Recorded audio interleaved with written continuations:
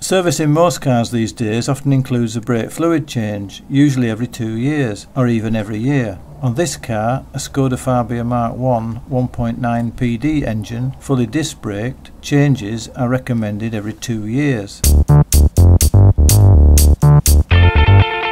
If you feel your brakes are a bit soft, spongy or weak, then changing out the fluid is probably the first course of action you should undertake. And if you do it yourself, you can inspect the condition that the system is in, so you can be sure just what you take out, how much and what you put back in. The most common type of brake fluid recommended for the majority of cars is DOT4 or DOT4, which is compatible with but performs better than DOT3, which has a lower boiling point. Both these are glycol based fluids that absorb water, meaning they are hygroscopic, enabling corrosion inhibitors needed to keep the inside of the system free of debris that could impede or jam the system. Water ingress into the fluid is why you have to change out the fluid relatively often, especially if you live in a damp environment. Water enters the system from the atmosphere through the vent cap, seals and microabsorption through the flexible rubber pipes, accumulating over time and slowly compromising the fluid's boiling point. High fluid temperature causes any water to form vapour pockets which reduce the overall compressive force or effective load performance at the braking surface. Basically, heat vapourises the water in the fluid and your foot goes to the floor, most notable just when you are negotiating a tight corner halfway down a long hill. So it's imperative that you bleed out the system regularly and change it out periodically. Do not use either DOT2 or DOT5 as both are incompatible with glycol, the former being mineral oil and the latter being silicon based and is hydrophobic, meaning it repels water, and is the opposite of hygroscopic. DOT5.1 though, don't get confused, is glycol based and is used primarily for performance use in racing where continued high braking temperatures occur.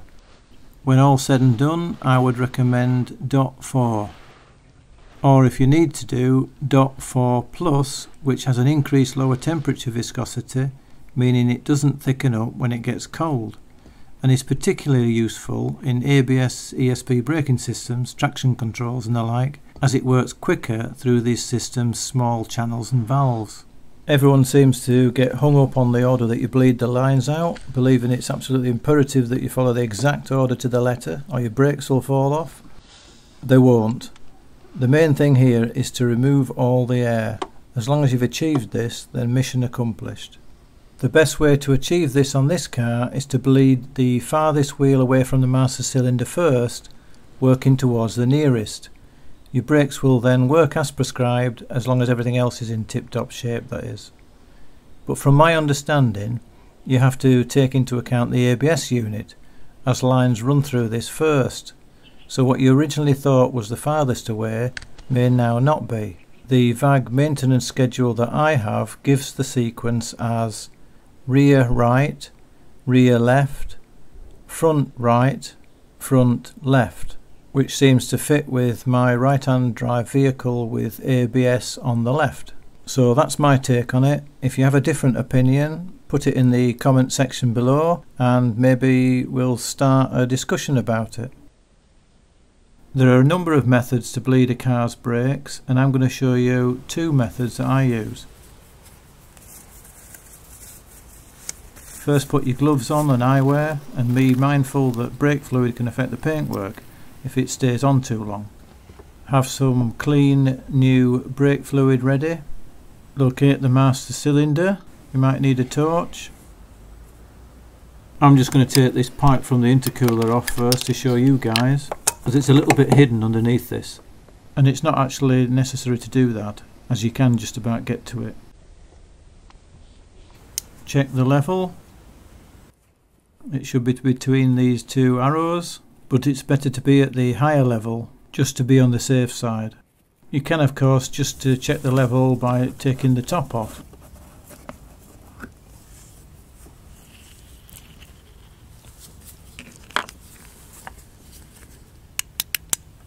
That's okay on mine. The first method needs two people, so Billy No Mates is out of luck here. Use somebody that's either done it before or somebody that can carry out instructions explicitly to the letter. Starting with the rear, I've jacked my car up a little bit just to give a little bit easier access to the bleed nipple. You want a short length of transparent pipe, approximately 8mm diameter, 5mm internal diameter, and a bottle of some kind. The most often used container is a ready-made jam jar that's cleaned out with a hole in the top. The only downside is it's made of glass, which you could break it, but there are more professional bottles such as this one. Put something down to lay on. I've got my Auntie Gertie's old rug. Then go underneath the car and locate the bleeding nipple. I've got disc brakes on mine, yours may be drum brakes and they'll be slightly different. You need to take the little rubber cap off. My bleed nipples are all in good condition, but if yours are all rusted you might have to put some penetrating fluid on them first. Then you'll need a suitable spanner. Don't use an open spanner. Use either a ring spanner, which you can slip over the pipe, or a semi-open special brake bleeding spanner like this one, which are very good because you can just put it on with the pipe in place. Slip the pipe over the end of the nipple securely. If you find it hard to put it on, then just put the end of the pipe in some hot water first. My bleed nipples are 11mm, some can be 10.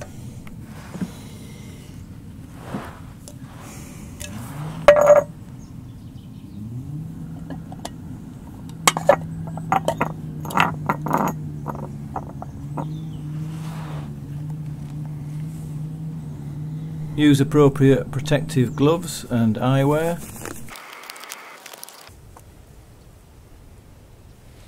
Locate your spanner securely on the nipple, but don't turn it yet. Get your mate to sit in the car ready. I'm using this gorgeous fashion model in my case. Then go underneath and securely put your spanner on the bleed nipple. If you've got a ring spanner, thread it along the pipe. And then give clear instructions to your mate. Pump it 3 times and hold. Keep the pressure on.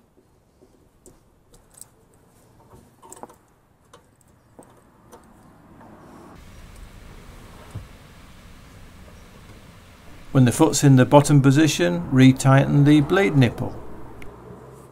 Slowly release. Then it's just a question of repeating the process until you're happy. Pump and hold. Which means you see clear fluid without any air bubbles. Keep the pressure on.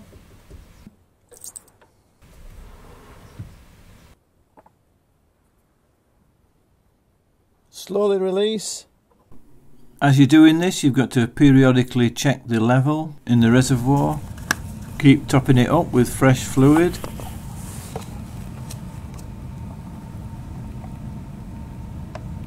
And be mindful that it has to settle because there's a filter on it.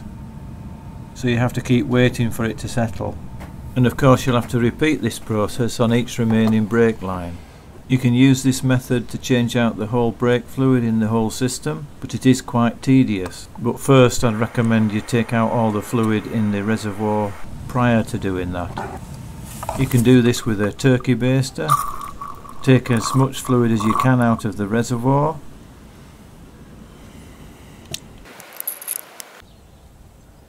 Before refilling with fresh fluid.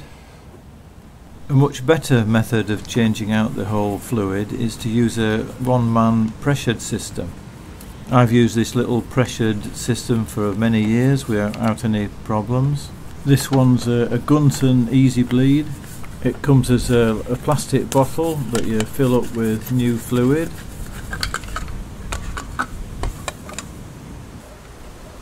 As I said, this is DOT4.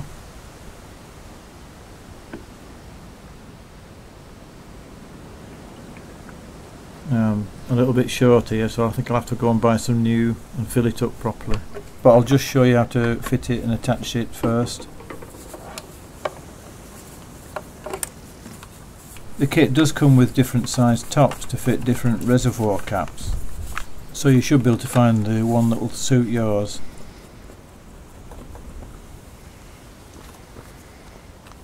So you just take the original cap off and fit this end onto the reservoir.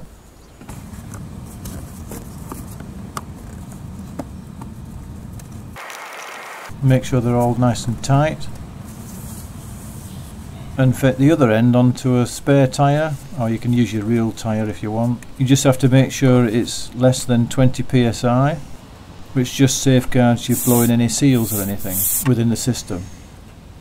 But in practice I've used a bit more pressure than this and had no problems at all on this car.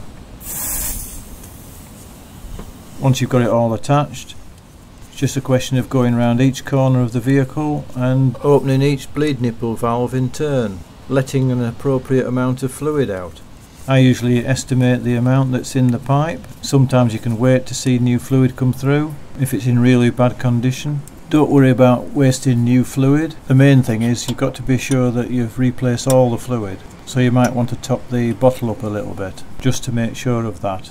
A good estimate would be 500 millilitres to a litre for a complete fluid change. When you're happy there's enough fluid come through and there's no air in the pipe, retighten the bleed nipple, but don't over tighten it.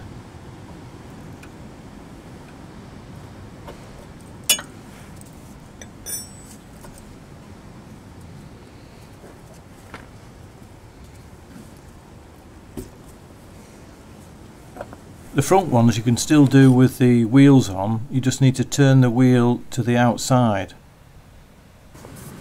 There's just enough room to get in there.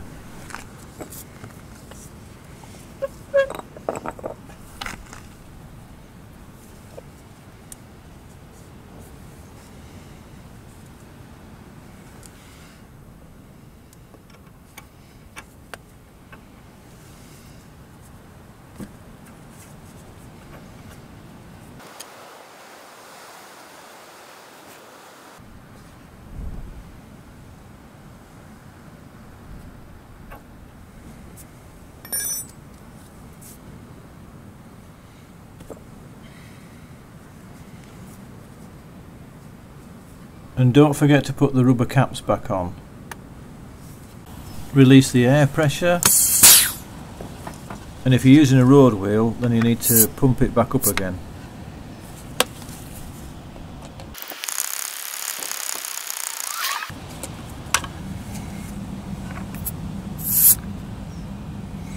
And refit the cap. Once the pressure's released you can take the cap off the master cylinder.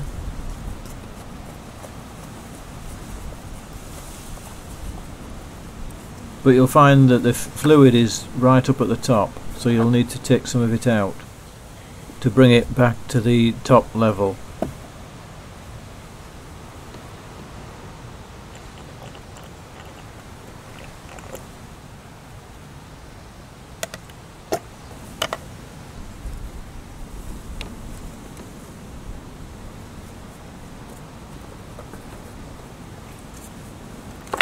Replace the cap and tighten home securely.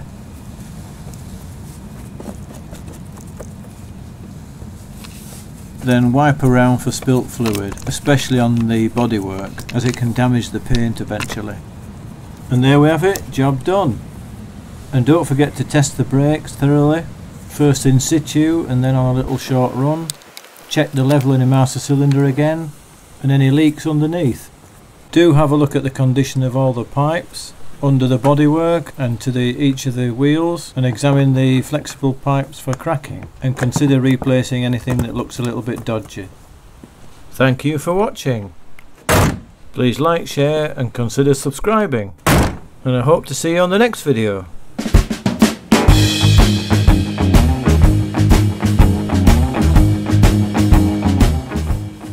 Oh, and there are some other pressure bleeding one-man systems available, such as this bottle with a built-in gauge and pump, which I'm hoping to do a review on at some stage.